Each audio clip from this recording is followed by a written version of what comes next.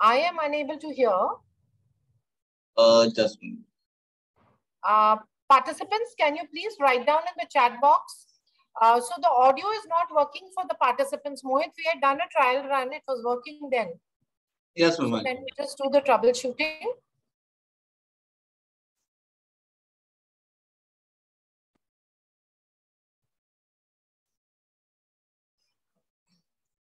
Yeah, so he's trying to, because in the evening we had done a trial run. At that time, the volume was working. So I don't know why it's not working. Good evening to all of you. At the outset, I would like to thank Dr. Manjari. Ma'am, it is working, ma'am, now? Yes, it is working. Participants, can you please answer? It's working. Yes, for them also it's working. Now we can proceed. Okay. For inviting me to deliver this talk on EEG in childhood self-limited epilepsies. So just hold on, Mohit. Can you hold on? I think I welcome Dr. Sangeeta also. Sangeeta, hi.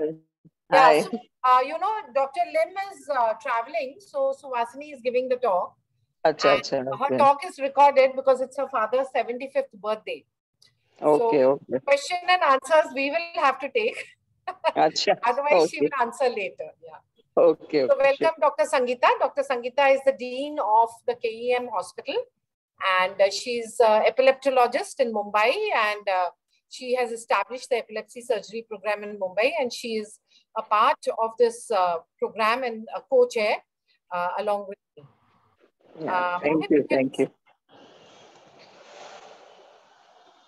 The first of the talk, which is trying to deal with epilepsy syndromes. So the learning objectives of today's session are that first I will discuss the concept of epilepsy syndromes, and then to understand the concept of self-limited epilepsy syndromes. And then we'll discuss the electroclinical features of common childhood self-limited epilepsy syndromes. So what is an epilepsy syndrome? An epilepsy syndrome is basically a characteristic cluster of clinical and EEG features. So these are electroclinical syndromes. The electrical part is, of course, the EEG findings. The clinical part is the various things like the type of seizure, the age at onset, what comorbidities are there, what is the likely etiology. So these are often supported by specific etiological findings. And why is it important to have this category of epilepsy syndromes? Because the diagnosis of a syndrome in an individual with epilepsy frequently carries prognostic and treatment implications. And these are especially important to recognize in epilepsies in children. So just to give an example of two epilepsy syndromes. So for example, childhood absence epilepsy. So here the clinical part is the seizure type, which is typical absence seizures. The other clinical, these are usually seen in children 4 to 11 years of age and typically developing children. They're normal children. And the EEG shows typical 3 Hz spike wave discharges. So we have the childhood absence epilepsy, and we know that it has good prognosis and what treatment to give. So once we get a syndromic diagnosis made, rather than just calling it an epilepsy or just a generalized epilepsy. Similarly, another syndrome, which we previously called West syndrome, now we call it infantile epileptic spasm syndrome. So it's again another electroclinical syndrome where the clinical part is the seizure type, which is infantile spasms. And frequently they have developmental delay. And the EEG finding is hypsarrhythmia. So we know that this has a guarded prognosis. This is a difficult to treat epilepsy syndrome. And what treatments to give? Normal anti-seizure medications do not work. We give them steroids. So the concept of epilepsy syndrome is very, very important, especially in pediatric epileptology. So this is the framework which is given in the 2017 Sheffer paper, beautiful paper on the new seizure classification of seizures and epilepsies. So basically, so the first step is to classify seizures as focal, generalized, or unknown, depending on the onset. And this second step is the epilepsies. This is somewhat usually synonymous. And then the third step they say is look for epilepsy syndromes. Are you able to make a syndromic diagnosis? And then look at the etiology, which can be classified into structural, genetic, infectious, metabolic, and various comorbidities. So sometimes a syndromic diagnosis itself gives you an etiology. Like, for example, if it's a childhood absence epilepsy, then we know the etiology is likely genetic. If the diagnosis is, say, Dravet syndrome, then we know that it's caused by SCN1A mutations in majority of the cases. But many times the syndrome, if we just say West syndrome, that is not an etiology. That is an age-dependent presentation, and it can be because of various etiologies. For example, malformations or birth asphyxia, postnatal hypoglycemia or other conditions. So the syndrome sometimes itself gives the etiology, sometimes it does not. So these are not they don't always go together. So now coming to the concept of self-limited epilepsy syndromes. Now, as the term indicates, self-limited, it means that they are going to go away. So it means that these are age-dependent syndromes where a spontaneous resolution is expected to occur with age. As a child grows past that typical age of the syndrome, the epilepsy will go away. So earlier, they were termed as benign epilepsy syndromes, and you had a number of them. So just a few examples of the common terms which you might be familiar with is benign childhood epilepsy with centrotemporal spikes, which is PECs, benign familial neonatal seizures, benign myoclonic epilepsy of infancy, and early onset benign childhood occipital benign epilepsy, which was also called as Panaticolos syndrome. So there are two main features. Why were they called benign epilepsies? So first point was that these are the seizures which are self-limited.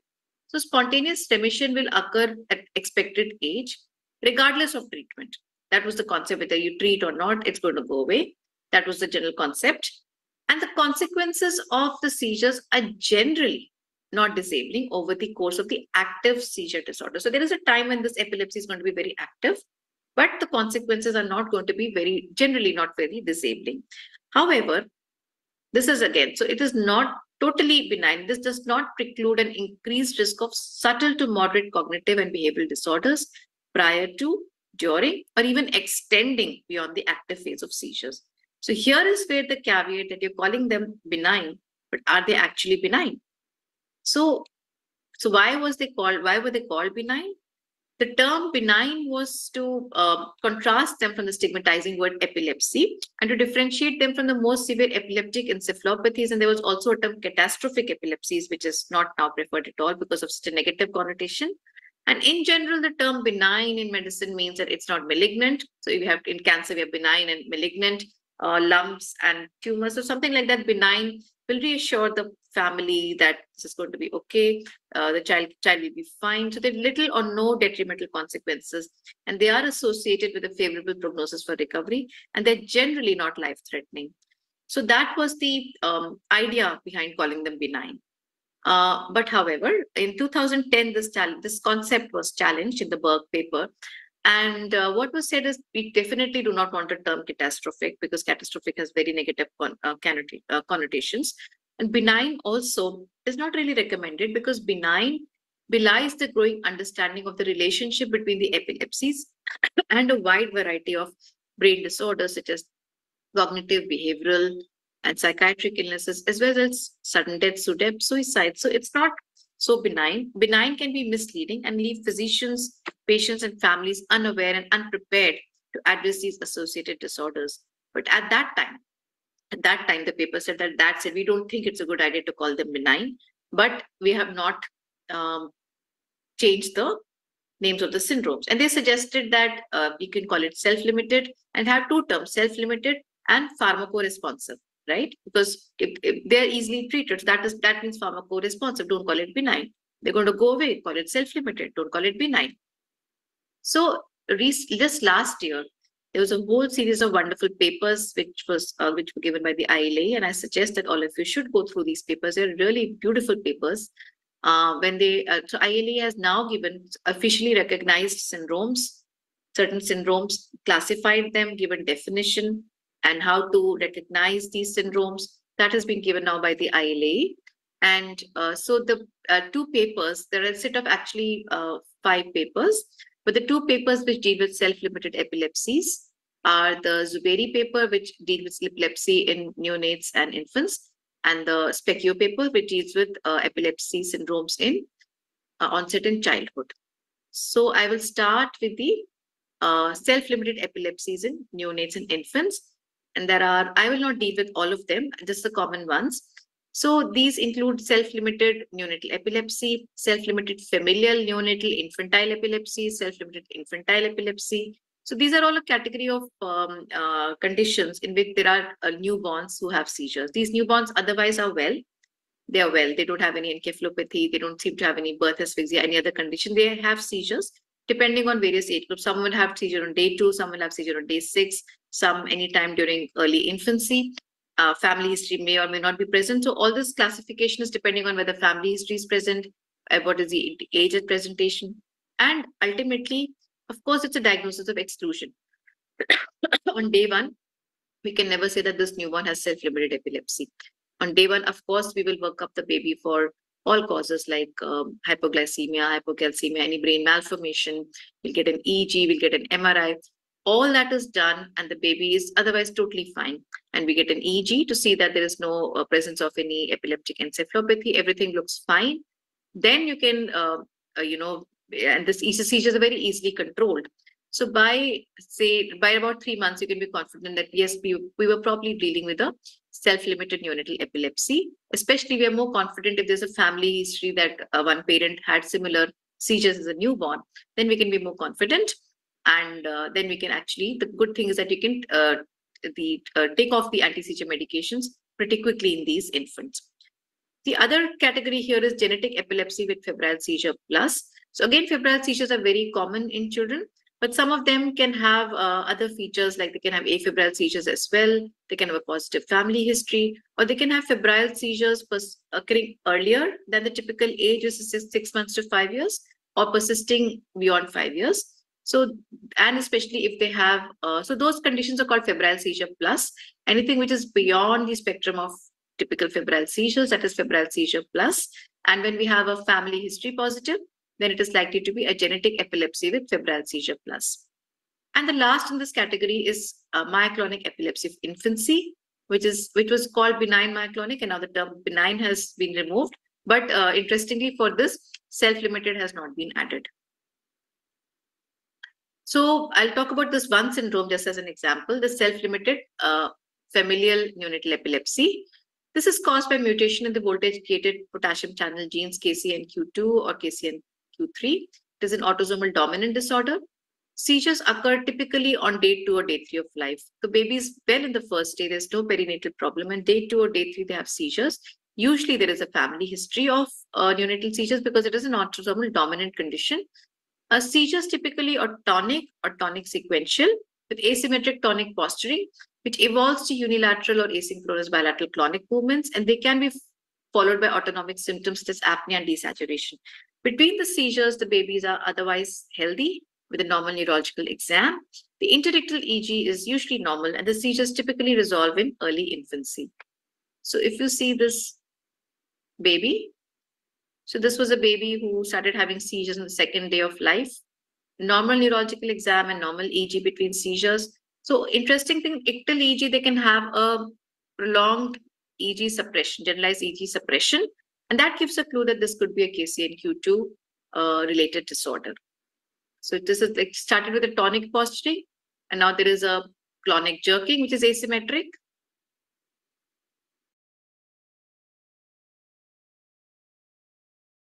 So this is a baby with benign familial neonatal, sorry, not benign, self-limited familial neonatal seizures. She was found to have KCNQ2 mutation.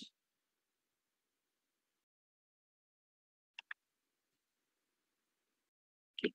Now this is second case. This is 11-month-old baby boy who presented with 2 weeks of history of jerky movements, mostly seen in awake state or while falling asleep, and they seem to occur in clusters.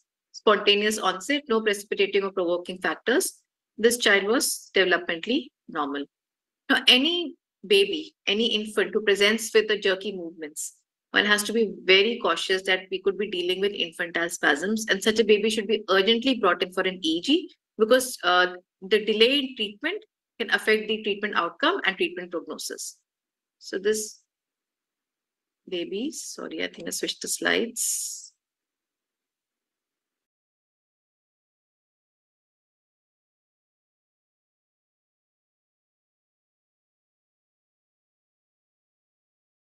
So anyway, that baby had benign, the self-limited myoclonic epilepsy of infancy. We don't call it self-limited, but in those babies, the interictal EEG can show generalized polyspike wave discharges, or it can be normal. The ictal EEG typically shows a polyspike wave discharge, and there is no hips arrhythmia. What we're looking for is that we should not see any slowing, any hips arrhythmia, and the babies are otherwise fine, developmentally fine, and they will respond very well to sodium valproate.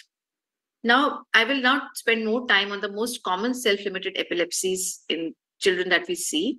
So two of them, one is called selects, which was earlier called benign Rolandic epilepsy or benign childhood epilepsy with centrotemporal spikes. And the other one, which was earlier called Panatipolos syndrome, but which is now called self-limited epilepsy with autonomic seizures.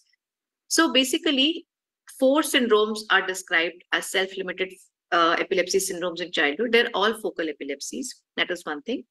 So they have some common features, that they have age-dependent occurrence, and antecedent history is usually unremarkable. These children are usually developmentally normal. Cognition and neurological examination is normal. Remission usually occurs by puberty. There's a classical seizure semiology, which we'll discuss, and specific EEG features. So they have been divided into group 1 and group 2. Group 1 is these 2 conditions, which are the most common self-limited epilepsy syndromes in children. So this is the one at the left-hand most is the one which occurs at the earlier age group, the CELIAS or self-limited epilepsy with autonomic seizures. Usually they start at 3 to 6 years of age. And the selects, which starts by 3 to usually later age group, but peak is at 7 years of age. These 2 are the most commonest, and these 2 will 100% almost remit by adolescence. So that is why they group 2, that when we know the prognosis is much more certain in these 2 conditions. These 2, the group 2 ones. So one is childhood occipital visual epilepsy, which was earlier called as gasto epilepsy or late onset occipital epilepsy of gasto. And the second one, photosensitive occipital lobe epilepsy, which is now called POL. So these 2 conditions, the prognosis is not that clear. They will likely remit, but they may persist. They occur slightly later than these 2. That's one thing. The other thing is that there is not so much of a guarantee that they will remit. They're very likely to remit, but they may persist beyond adolescence. So let's start with this patient. It's a 6-year-old girl. She was premorbidly normal. She presented with 2 episodes of seizures in the last 3 months. Both were in sleep. They were associated with drooling, twitching of the mouth. Child appeared as if she was trying to speak, but she was unable to speak. Her family history was not significant. Her examination was normal. And what do we think? So this is typically the history that you get in self-limited epilepsy of childhood with centrotemporal spikes. So these are when you do the EEG, when you did the EEG in her, you see the spike wave discharges in the centrotemporal region. So you can see a phase reversal. You can see phase reversal in this P4, one phase reversal here, C4. So when you see a double phase reversal in the bipolar montage, in the central temporal region, sometimes centroparietal regions, think of this condition 100%, because you usually will not see a double phase reversal on a bipolar montage. And second thing to look for, what happens during sleep. In sleep, there is a marked sleep activation. As you can see in this patient, now these centrotemporal discharges are so much more clear, so much more marked, more frequent. So this is the classical selects, which was earlier called as VEX or benign Rolandic epilepsy. It is the most common and most characteristic form of self-limited focal epilepsy. And it's pretty common. The prevalence is 15% in children. And onset usually is 3 to 7, 3 to 14, but the median age is around 7 to 8 years. So clinical features are the seizures are usually nocturnal. Seizures will occur in sleep. And they're not very frequent. They are often single focal seizures. And this is involving the perisylvian area of the brain. So we have the perisylvian area of the brain is the area for the mouth and the perioral areas. So patients will present with unilateral facial sensory motor symptoms. So oropharyngolaryngeal manifestations are very common, like drooling, like speech arrest, hypersalivation. And rarely, they can also have secondary generalized tonic-clonic seizure. So typically, they will occur at sleep onset, just before awakening. So typically a non-REM phenomenon of seizure. and brief seizures, 1 to 3 minutes. So 25% will have only one seizure, and only 8% will have really frequent seizures. And when seizures are frequent, they often occur in clusters separated by long intervals, but the total duration of active epilepsy is short. So mostly it's like 1 to 2 years, or they will grow out of it. So etiology is complex, polygenic inheritance. And sometimes this is important to remember that centrotemporal spikes by themselves are an autosomal dominant phenomenon with age-dependent penetrance. So sometimes in a child with this kind of history, if you do an EEG in siblings or other family members, even if they don't have epilepsy, no clinical history of seizure, you can still get the centrotemporal spikes. And this is important to remember that sometimes when we get a vague history of an event which we're not sure whether it was a seizure or not, and you do an EEG in a child and you find centrotemporal spikes, remember that this could be an age-dependent phenomenon and not necessarily correlating with a child's epilepsy unless you get a typical history of nocturnal seizures with the perioral symptoms like salivation, speech arrest, drooling. The EEG shows centrotemporal spikes which are age-dependent. They peak at 7 to 10 years.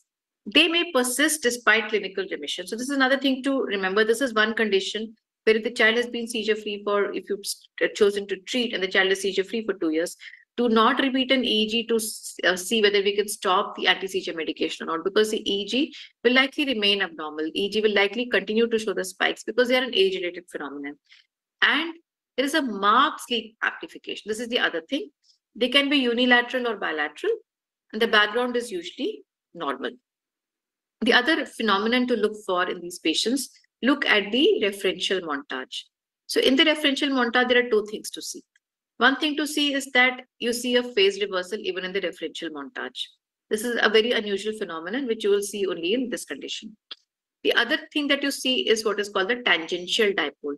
By tangential dipole, most dipoles actually are radial. For radial dipoles, when you look in the referential montage, you will find that all the spikes will be pointing upwards because if they're all radially aligned dipoles. Whereas in tangential dipoles, you will see the frontal, there will be frontal positivity because in electrophysiology, you must have learned in the previous sessions.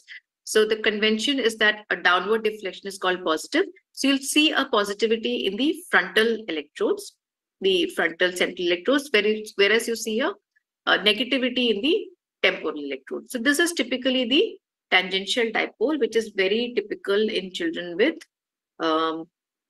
selects. So they can, usually they're cognitively normal. However, they can have minor cognitive and behavioral problems. Language, executive function, attention, memory, and behavioral problems can occur. So I will show one more case to show that this sometimes is not as easy to treat and a good condition to have. And that's why they actually remove the term benign. So he's a 12-year-old boy. He has history of seizures, 3 episodes in the last 2 years, all in sleep, with mouth twitching, head turned to one side, clonic jerking of one upper limb, drooling. He's developmentally normal. Poor, but there was a problem that they complained of poor school performance and behavior, which was noticed for the last one. Behavioral problems like aggression and behavioral issues noticed for the last 1 year. So look at the awake record. It looks pretty okay. And so good background, nothing really. But as soon as drowsiness occurred with alpha dropout, you start seeing the spikes. Okay, and you see the typical centrotemporal spikes. And another page of drowsiness. And then the spikes start increasing a little bit. And see, just as soon as the child fell asleep, what you see is almost like a, what we actually now called, we call it EE-SWAS, like earlier term was ESES, electrical status epilepticus in sleep or continuous spike waves during sleep.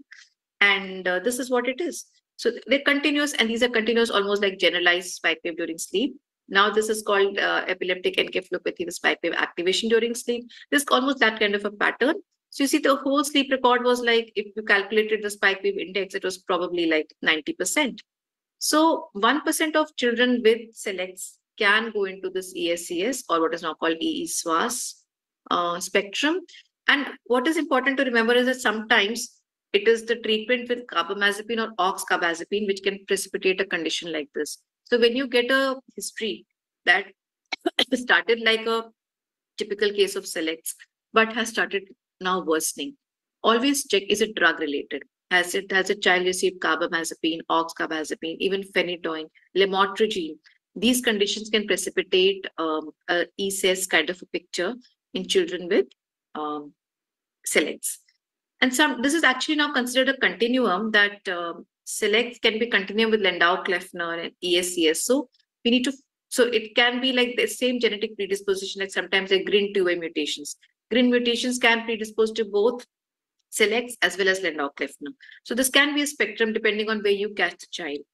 And sometimes these can evolve into, there used to be a term called pseudo-Lennox. We don't use these terms anymore, but they can evolve into other seizure types. Then we need to an atypical benign partial epilepsy. We don't use these terms, but some child these can have an atypical evolution into an epileptic encephalopathy type of a picture and may require other treatments such as steroids.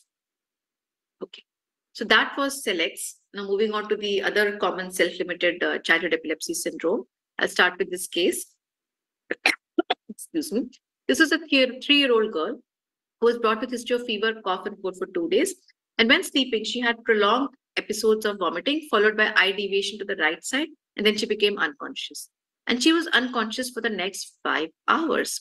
But this is very atypical for a seizure. So mostly in seizures, children recover consciousness within a few minutes. But this, if you see, she had a febrile illness, and this seizure occurred in sleep. She had ictal vomiting. She had eye deviation to one side. So whenever something like this happens for the first time, obviously you're worried. You'll think of a CNS infection, or is it a migraine variant like cyclical vomiting? And of course, could it be epilepsy? There was an eye deviation. There was a prolonged loss of consciousness. This particular child underwent an imaging, CSF, metabolic workup, which is all normal. But look at the EEG. So the EEG showed marked sleep activation of here occipital spike wave discharges. So this is a typical of self-limited self-limited epilepsy with autonomic seizures. So earlier it was called early onset benign childhood occipital epilepsy or Panay-Tipolo syndrome. So this condition was called occipital epilepsy because children frequently have occipital spikes, but then it was understood that it was not really always occipital. You can have spikes actually from anywhere. The defining feature is not the occipital spikes. The defining feature is the autonomic seizures. So the autonomic features are very, very important. So one thing is important, some features are important, like very early age at onset is usually typically between 3 to 6 years of age in developmentally normal children. These kids are completely normal before this. The other thing to remember is that these seizures, just like the seizures in selects, these seizures also typically occur in sleep. The third thing is these are typically autonomic seizures. So autonomic means what are the autonomic features? So one is ictal emesis. So vomiting is a very predominant symptom. Other autonomic features which can occur include pallor, mydriasis, and very prolonged loss of consciousness lasting several hours. And you could be worried that am I dealing with and in fact, first time, of course, anybody would be worried that this could be a CNS infection. But when these seizures occur repeat, if they're second or third, you're more confident that this is really epilepsy. But the good thing is that even though there is a prolonged loss of consciousness, the child is completely well when they're awake. And there can be a past history of febrile seizures in 70%. And there is usually many times there's an overlap with selects. So in 90% of the cases, the EEG shows multifocal spike sharp wave complexes, often shifting from one region to another. Occipital spikes predominate. That is why the earlier term came as occipital epilepsy, but they do not occur in a third of patients. But EEG can be normal in 10%. So if you get a clinical history very typically, you can diagnose this syndrome even with a normal interictal EEG. So prognosis is remarkably benign. That's why it was called benign. 50% will have just 1 to 5 seizures. 90% go into complete remission. 10 to 20% may later develop another self-limited epilepsy syndrome like selects or COVE, the childhood occipital visual epilepsy. So sometimes people may not choose to treat, but treatment is not the focus of this session, obviously. Rarely, they may evolve into, again, just like selects, they may also evolve into the ESCS pattern. This is very rare, but it can happen. Okay, now the last condition that I'll discuss today, a 7-year-old boy, premorbidly normal. So he's an older child. And his typical history was that he has transient loss of vision for 2 months. This loss lasts about 15 to 30 seconds. So he gets transiently blind, 15 to 30 seconds lasting multiple times a day. No history of loss of consciousness, no jerky movements, no visual hallucination, no headache, vomiting, but the mother has a family history of migraine. So initially he was worked up by the ophthalmologist. He had a normal exam. Opthal exam was completely normal. They did find a refractory error and they advised him spectacles. But the VEP, EEG, ERG, everything was normal. MRI brain was normal. So despite the spectacles, this problem did not subside. And obviously refractory error will not present like this. So he was referred for a neurological opinion and we got an EEG done. And you see the EEG, just when the record was started, like any record, we make the patient lie down, close the eyes, and you can see there was almost continuous occipital spikes in this patient. And these spikes went on, when the eyes were closed, and when the eyes were open, the spikes disappeared. And in fact, you can see a nice mu rhythm here coming. So when the eyes were open, spikes totally went off. This is a very interesting phenomenon. So this can occur. This is in another condition called eye closure sensitivity, which is seen in what was earlier called Jevons syndrome, but now again it's just called epilepsy with eyelid myoclonia. So, and this that is one possibility. The other possibility is it is just the change from lightness fixation.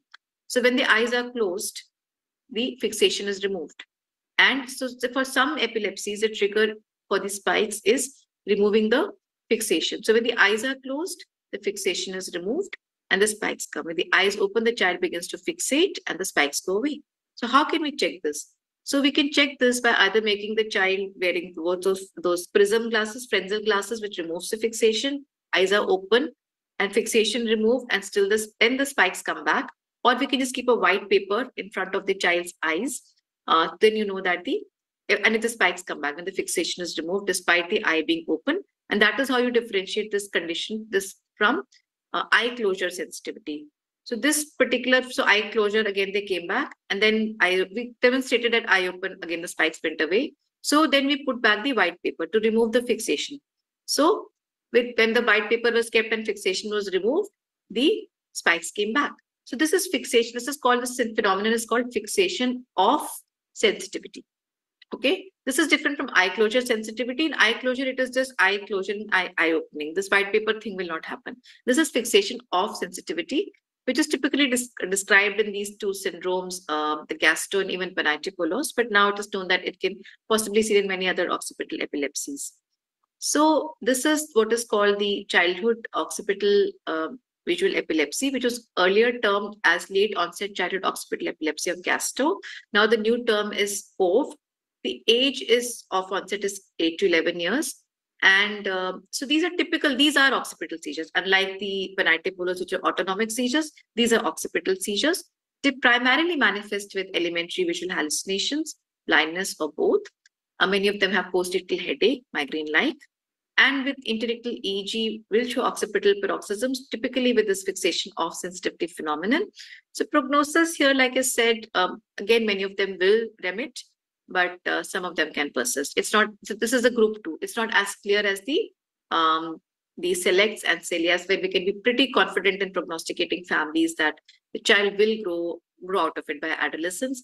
Here we have to be a little guarded that yes, very good chance, but there is a small possibility that he will persist to have seizures. So this is actually a continuum which has been described. And sorry, this is an older papers, snapshot. So these are age-related syndromes. So in young children, you can have febrile seizures. In older children, this is panitipolos or celias. And when they give it even bolder, like 7, 8, 9 years of age, the selects. So what there's just like you have the concept of epileptic encephalopathies, which are age dependent, which you will learn in the next session. So that is like how the brain reacts. The developing brain will react in a particular epilepsy syndrome way on the injury. So whatever be the brain injury, for example, malformation, or say a genetic insult or genetic problem, or so in the very young age group, the like 0 to 3 months of age, Babies will typically have tonic seizures, and the EEG shows burst suppression pattern. When they grow older, like 4 to 6 months of age, they develop infantile spasms. The EEG shows hypsarrhythmia. And when they're older, like after 3 years of age, they develop multiple seizure types, and the EEG shows slow spike wave discharges, and they develop Lennox-Gastaut syndrome. So that is an age-dependent manifestation of the epileptic process. Similarly, even for the self-limited syndromes, these are age-limited. These can be considered age-dependent expressions of the epilepsy. In some children, it seems to be there's a spectrum, which there's a biological continuum of these conditions. And to summarize, I will again say that selects and celias are the most common self-limited focal epilepsy syndromes in children. The recognition is important for diagnosis and prognosis. In both, the seizures will occur in sleep. And so interictal EEG abnormalities are activated in sleep. So another thing to remember is that one must always get a sleep EEG in these conditions. In celias, these are young children, and probably you will anyway need a sleep EEG. They will not cooperate much for an awake EEG. But select, sometimes 10, 11-year-olds, awake record is easily obtainable. And then if you don't do sleep, you may completely miss the centrotemporal spikes. So clinical history is completely different in both. The celias as younger age group, and both have seizures in sleep, that is common. But in celias, the predominant seizure types are autonomic seizures. Prominent feature of ictal vomiting, retching, pallor, and prolonged loss of consciousness. Selects affects older children with predominant of perirolantic symptoms like the perioral, drooling, speech arrest. So EEG is diagnostic in these two conditions, but one must be sure to order a sleep record. Both have good prognosis. However, they have issues. They may not be totally benign. That's why the term benign has been replaced by self-limited. Thank you very much. And I'll be happy to take any questions. I think Suhasini is busy with the birthday celebrations. Okay. Sangeeta, there are no questions so far, but we could Right. just, summarize. So I will just, ask a few things to you. You can ask few things to me. So Dr. Sangeeta, you will agree that in children, we should always try, not only in children, in adults also, we Sleep should try EEG. to always increase the sleep, component of the EEG. Absolutely. It's Yes, very and important that you do sleep EEG. Otherwise, you may miss the diagnosis and you may not listening. And often you advise sleep EEG, but you should make sure that the sleep changes have come and the EEG may, you have seen sleep changes. Otherwise, sleep EEG bola, ऐसे नहीं, child सोया नहीं करके आ जाता है वापस. So the participants should look out for vertic sharp waves, sleep spindles, sleep complexes. They may not go into stage 3 or REM sleep because, the interictal EEG time is limited, and generally, REM comes after 90 to 120 minutes. But generally stage 1 and stage 2 will come. So you'll be able to make out the K complexes. Yes. And you should tell the parents to be prepared for a little longer time, and tell the technician also to. Okay. So there is one question here that, ma'am, what is epilepsy with the auditory character and what kind EEG seen? Epilepsy with auditory character. So, there are epilepsies. There's temporal lobe epilepsy with auditory hallucinations, which has, a kind of mutation to it called the HAI1 mutation. There is also, symptomatic epilepsies, like I'm sure Sangeeta and myself, we see cortical dysplasias or glaucus of the area, which can cause auditory hallucinations. Dr. Sangeeta, any other that comes to your mind? One more thing I wanted to say, that often when you find dysplasia, but if there is a family history, always do a genetic study, because dysplasia, it may be a focal seizure in that, but if component to that dysplasia also, and then it may differ. The prognosis may differ if you take up for that genetic variant. Dr. Sangeeta, should we stop meds in benign? Of course, we don't use the term benign. Self-limiting epilepsy with centrotemporal spikes, with no seizures.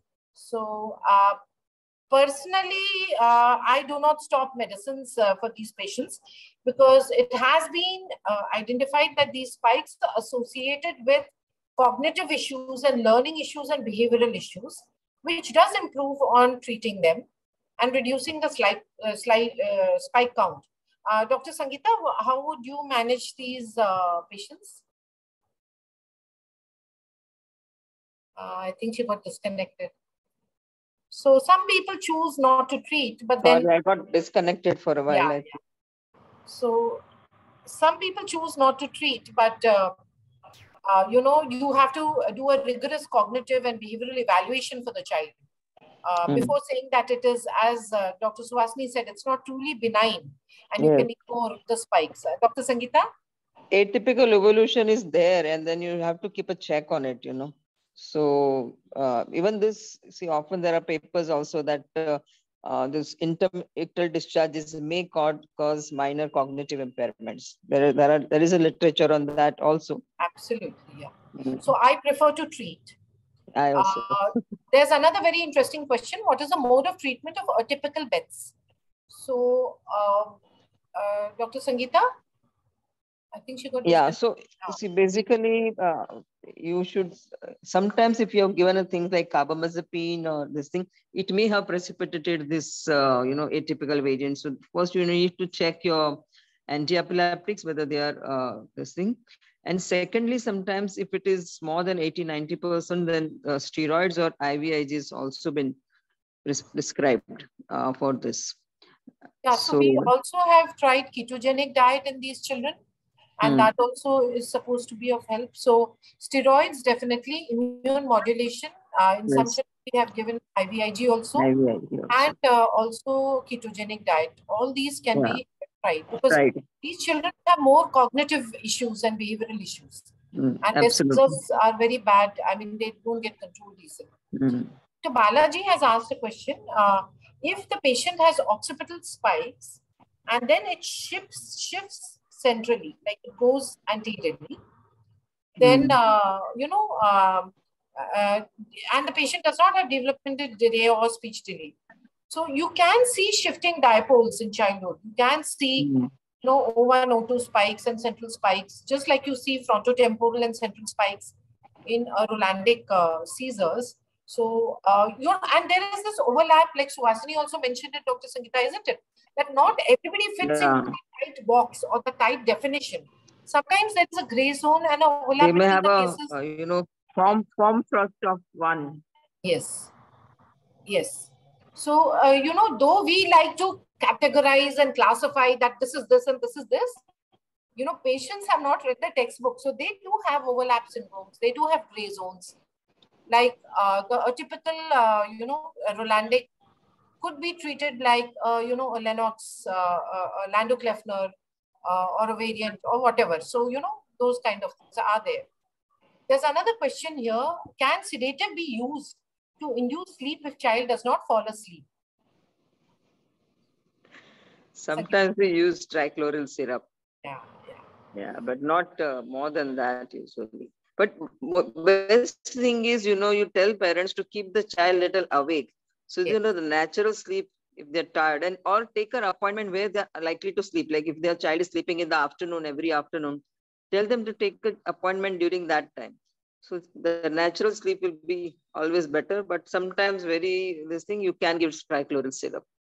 So the dose is 25 milligram per kg syrup.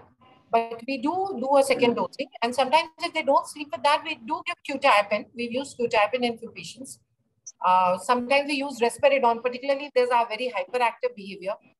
So we use risperidone also. Some people also use this melatonin, this thing, but I don't know. I have not used. Have you used Manju? Melatonin is very mild, you know, and if a hyperactive and crying child is not sleeping, they don't sleep with melatonin. It's very mild. Absolutely. So I tried once or twice, but then I didn't feel very effective. Even in adults, melatonin is a sleep near. So there's one question. Can a typical febrile seizure be present as beds? Means patient has a typical febrile, but is actually beds. Usually beds do not have fever. No, Sangeeta? Yeah, no, febrile seizures are not described in beds. Yeah. And the beds have prominent oral and, you know, their distortion of the face. So they'll face, have, focal they will seizures have and a drooling. vocalization, distortion of face, with the gurgling sound coming in the night. Nocturnal seizure. Yes, and they will be in sleep mostly. So, yes. Yeah. What is the proposed mechanism of carbamazepine aggravating silex? So one theory is that these are overlap syndromes of absence, or typical absence, or typical Rolandic. These are all overlap with GIFs at one extreme. So because of this overlap, we know absence responds, very exquisitely to valproate. So that is one of the theories, that it's better to bet on valproate in these children, because some of them can get aggravated with carbamazepine. Dr. Sangeeta, you have any other? I agree. No, I agree that we don't know the exact mechanism what is there, but definitely carbamazepine aggravates generalized seizures. Similarly, in this also, like divalproate and valproate are preferred drug compared to the carbamazepine. So there's another question. Can Phenergan be used for inducing sleep? I have never used Phenergan in children. Yeah. We have never needed to use Phenergan. Sangeeta, you have used anything? No, I have also not used Phenergan. Yeah. Not used Phenergan. The question is, another question That's is, too strong, yeah. Yeah. A typical febrile seizure, can it transform into beds? Well, as we said that a typical febrile seizure and GEFS plus and absence and a typical absence and Rolandic epilepsy of, a typical type, all these are overlap syndromes. So yes, you can have febrile seizures before, and you could have a Betz-like picture later. That I have seen. But then these are very difficult to control patients. They're not the ones which get controlled easily. Yeah, the bats will typically have once in 6 months and, very well controlled. But atypical febrile seizure will be definitely more frequent, daytime seizures and things like that, So last question, what change does pedicloral have on EEG? As far as I know, it may induce a little bit of beta, no? Fast, but not that it transforms. It does not suppress the epileptiform discharges or anything. Yeah. So, is febrile seizure really epilepsy, or is it acute symptomatic seizure? It comes under, febrile seizures is triggered by fever. So, Dr. Sangeeta, you want to? Yeah, but see, it is, though it is triggered by fever, but often it is later on associated with either a Jeff class or a temporal lobe epilepsy. So that's why it is not considered very symptomatic alone. It is a type of epilepsy in some of the patients. It does evolve into an epilepsy in some of the patients.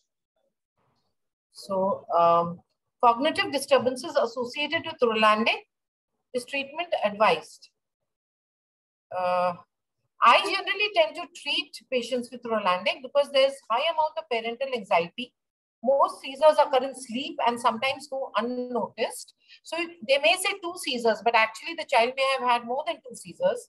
And then these children generally have a hyperactive behavioral issue, or they have school, their complaints from school coming that the child is not sitting quiet in class. So I tend to manage these patients with medicines. Sangeeta, do you?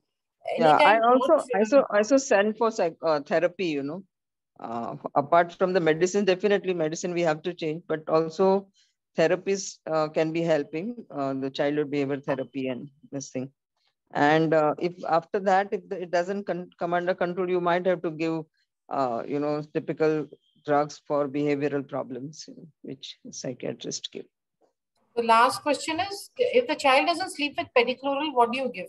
So as I said, we do give quetiapine. Just today we had a child who's not going to sleep with pedicloral. So we do give 25 milligram of quetiapine, and it's pretty safe. The child goes to sleep. Yeah. Anything else you use, Sangeeta? Or No. We can't use benzodiazepines because they will shut off the discharges. Absolutely. Yeah. And they will produce a lot of beta, the diazepams. Yeah. So what is psychogenic epilepsy will be dealt with on next 26 time, by Dr. Lim. Yeah, 26. Yes. I think we are done with the questions. Sure. Okay. Last question is, what is the first line medication for beds? I tend to use valproate, Sangeeta. Same. I also tend to use valproate, but there are somewhere in literature people have written oxcarb as a first, but I am never very comfortable with oxcarb. Pediatricians often use that as first line. Yeah, yeah. But I don't use that. I use valproate, divalproate most probably. So occipital epilepsy is it associated with cognitive issues? I think there are a few studies which have clearly shown that. Though I have not personally done, serial cognitive evaluations. Maybe one of the younger participants can take it up as a research topic and answer the question. Sangeeta, you could put your I agree. students. We don't have a longitudinal long-time studies, for seeing the so cognitive I think it's a good thing to research. And please, the younger participants here can set up a multi-center, because occipital lobe, we don't see thousands of cases. Each center will have, 20, 30 lots cases. of cases. So we can compile these cases. Cognition is mainly studied in the beds, Cognition is studied very often in beds, but not in occipital lobe epilepsy. Yeah. So I think we'll close the course. Yes, and Dr. Sangeeta, thank you for taking the questions with me. And we thank LARENON for supporting us with this unconditional, unrestricted educational grant. And I thank all the participants, and both of us ask you all to become members of the Indian Yes, please do become. Okay, Good bye. night. Next time, bye. Dr. Shefali, and then after that, psychogenesis. Okay, bye. Good night. Good night, Sangeeta. Bye.